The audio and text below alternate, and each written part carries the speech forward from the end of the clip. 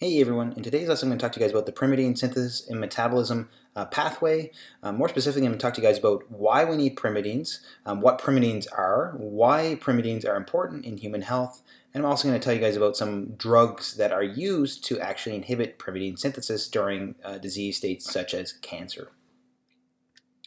So to begin, what are pyrimidines? Well, pyrimidines are six-member nitrogenous bases.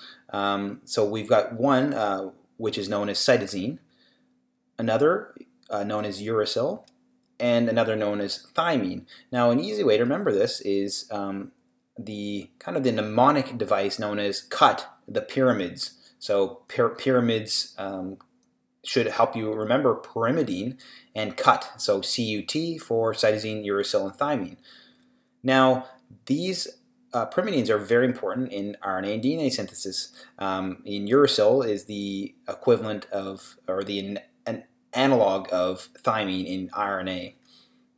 Now, pyrimidine synthesis requires a number of things. One, it requires glutamine. Another, it requires aspartate. And it also requires tetrahydrofolate, which is a derivative of folic acid, or otherwise known as vitamin B9. So, as you can see here, this is one of the main reasons why we need adequate levels of vitamin B9 in our diet. So to start off, the cell utilizes glutamine, 2-ATP, and CO2, and combines all of them together and processes them all together by the enzyme carbamoyl phosphate synthase 2. Now, you may remember carbamoyl phosphate synthase 1, or CPS1, in my urea cycle video, and this is the CPS2 is actually the cytosolic version of CPS1, and they do very similar things. And the thing they do is they produce carbamoyl phosphate. Now, in this process, glutamine is actually converted into glutamate.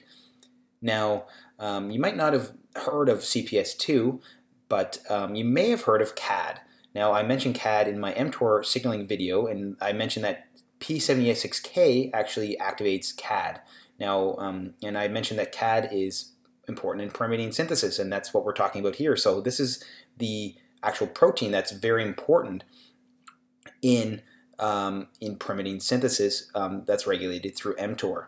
Now, this protein, or this enzyme, or enzymatic reaction, is also the first committed step in pyrimidine synthesis. Now, this enzyme is actually regulated by inhibition through a UTP, and is actually activated by ATP and PRPP. And as you remember, PRPP is that all-important molecule that I mentioned that's produced in the pentose phosphate pathway. Now, once you've got carbamoyl phosphate, what happens is it gets converted to carbamoyl aspartate via the enzyme aspartate transcarbamylase, and it actually adds aspartate to the carbamoyl phosphate and to produce carbamoyl aspartate. Once you get the carbamoyl aspartate, it goes through a couple of steps, including through an enzymatic reaction utilizing dihydroorotate dehydrogenase to produce orotic acid. Now, this is the first pyrimidine nitrogenous base that's produced. Now, this is not used in DNA synthesis, but it is actually commonly referred to as the first nitrogenous base. Now, this enzyme is important. I wanted to mention dihydroorotate dehydrogenase because it is actually a target of some drugs that actually are used in rheumatoid arthritis, and one of them is leflunomide, and that's actually inhibits this enzyme. Now, once we've got orotic acid, what happens is the cell needs something else, and now what it does is it actually needs PRPP, and how it does that is it goes through, again, through the pentose phosphate pathway. It produces ribose 5-phosphate, and through the enzyme PRPP synthase, it produces 5-phosphoribosyl 1-pyrophosphate, or PRPP, and the PRPP synthase is actually inhibited by ADP and GDP, and is activated by inorganic phosphate. Now, when you have PRPP and orotic acid, they actually combine to form orotidine 5' monophosphate, or OMP. So OMP is the product of the two orotic acid and PRPP being combined together. Now, once you have OMP, what happens is it actually gets converted to UMP by the enzyme OMP decarboxylase. Now, this enzyme is also inhibited by UMP and CMP. So it's kind of a negative feedback regulation on this enzyme. Then UMP is converted to UDP, and then UDP is actually converted to deoxy-UDP or DUDP by ribonucleotide reductase. And UDP can get converted to DUNP, which then can get converted to DTMP. Now this is the critical step that I want you guys to remember. Thymidylate synthase is the enzyme that converts DUNP to DTMP. So this is the all critical step here, because this is where a lot of regulation and a lot of our drugs in medicine are actually used to target this particular enzyme. So thymidylate synthase, guys, remember that, thymidylate synthase. Now, this enzyme actually requires N5-N10 methylene tetrahydrofolate. And I know that's a long name, but really all I want you guys to remember is that it requires tetrahydrofolate, or it requires vitamin B9. So this enzyme requires folic acid or vitamin B9. Now, this methylene tetrahydrofolate is actually produced by an enzyme known as dihydrofolate reductase. Now, I'll talk to you guys about this in another video, but the main point I want you guys to know from this is that we have very important drugs such as methotrexate and eminopterin that actually inhibit dihydrofolate reductase. Now, methotrexate is an important drug used in as a chemotherapy for various types of cancer. It's also used for abortions as well, and this is where it's actually targeting. So methotrexate is an inhibitor of dihydrofolate reductase. So it's pretty much inhibiting folic acid utilization. So thymidylate synthase cannot operate. Now, there's also another chemotherapy drug that actually acts directly on thymidylate synthase, and that is 5-fluorouracil.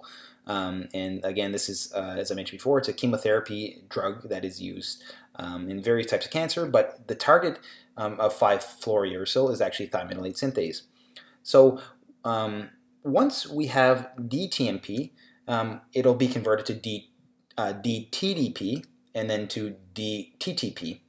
Now, going all the way back to near the beginning of the pathway, UDP can actually be converted in a different side reaction to UTP. So it can be converted to UTP instead of DUDP. Now, remember, guys, the D stands for deoxy, such as deoxyribonucleic acid or DNA. So instead of DNA, it can be actually produced into RNA. So that's why this is the side pathway for RNA production. So once you get UTP, it can be processed into CTP via the enzyme CTP synthase and utilizing ATP and glutamine. And this enzyme is actually inhibited by CTP, so it's a negative feedback regulation on the enzyme. And these two, UTP and CTP, can actually be used for RNA synthesis. Remember, guys, uracil and cytosine are used for RNA synthesis, and this is where it actually is coming from.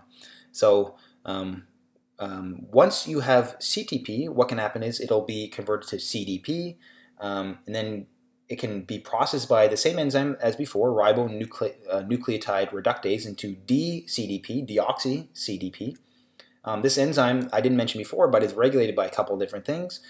It's inhibited by DATP, and it actually requires a coenzyme known as thioredoxin. And now DCDP can be converted by a couple of steps back into DUNP, or it can be processed into DCTP, and both DTTP and DCTP can be utilized for DNA synthesis. So that is the de novo synthesis of pyrimidines, but pyrimidines can actually be reprocessed or resynthesized from old pyrimidines. They can actually be salvaged in the cell. Now, what can happen is DNA can, any breakdown of DNA can release cytosine or thymine. Cytosine can be converted into uracil by a deamination process, releasing an NH4+. Uracil can likewise come from RNA as well. But once you have these products, the cell is very smart. It can actually recycle them again, and utilizing a couple of cofactors. One for uracil, uracil requires ribose 1-phosphate. Thymine requires deoxyribose 1-phosphate. Uracil and ribose 1-phosphate can convert it into uridine by uridine phosphorylase, and then by the enzyme nucleoside kinase can be converted into UNP, whereas the thymine reaction can be the thymine plus deoxyribose 1-phosphate can get converted into thymidine by thymidine phosphorylase, and then into DTMP by the enzyme nucleoside kinase. So these UNP and DTMP can be reprocessed and reutilized in the pathway I just showed you guys in the previous slide. So this is another way the cell can actually recycle and resynthesize and reprocess these to utilize them again in the pyrimidine synthesis pathway. So you may be thinking, okay, why do we even need to do de novo synthesis of pyrimidines anyway if they're just going to be salvaged? Well, the problem is that these cofactors, ribose 1-phosphate and deoxyribose 1-phosphate, are at very low levels in the cell. So they actually aren't around, they're not abundant. They're not around to be utilized for this salvage pathway, which means the salvage pathway doesn't actually operate at full capacity. It can never operate at full capacity because these cofactors are at low amounts. So we have actually limited salvage of pyrimidines. So that is why we need to actually have de novo pyrimidine synthesis. So anyways, guys, that was the video on pyrimidine synthesis and metabolism. I hope you guys found it helpful. If you did, please like and subscribe for more videos like this one. And as always, thank you so much for watching and have a great day.